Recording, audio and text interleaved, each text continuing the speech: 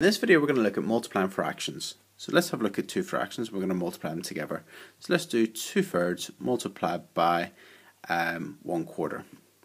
To multiply fractions is really simple. You multiply the numerators, the top numbers, and you multiply the denominators, the bottom numbers.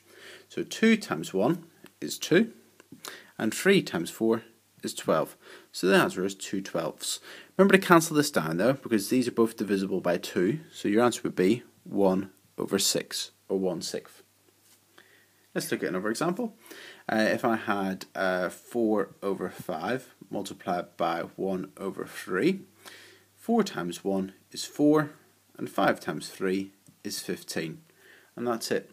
We're going to look at a couple more examples now. Before we do those, look at the video on improper fractions to mixed numbers, or top-heavy fractions to mixed numbers. So you want to be able to change those.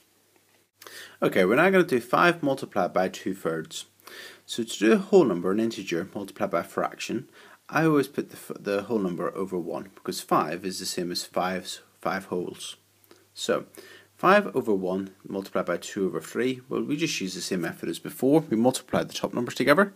5 times 2 is 10, and 1 times 3 is 3. So 5 multiplied by 2/3 is 10/3. Now, what I would tend to do is, this is a top-heavy fraction, so we want to change it into a mixed number. Remember to watch that video if you don't know how to do that. So, the line means divide, so you see how many 3's go into 10. Well, 3 3's go into 10 with a remainder of 1.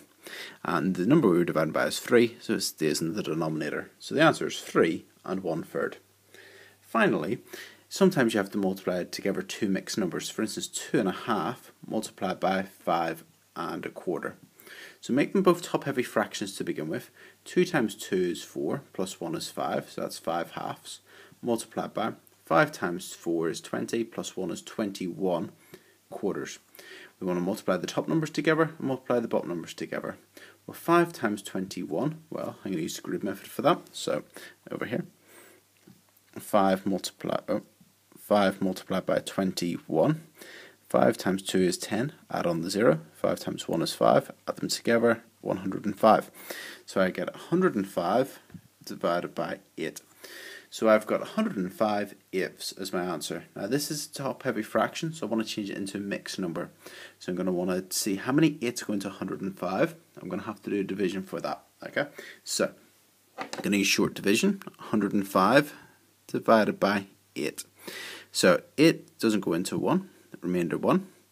8 into 10 goes once, remainder 2, and 8 into 25 goes 3 times, remainder 1.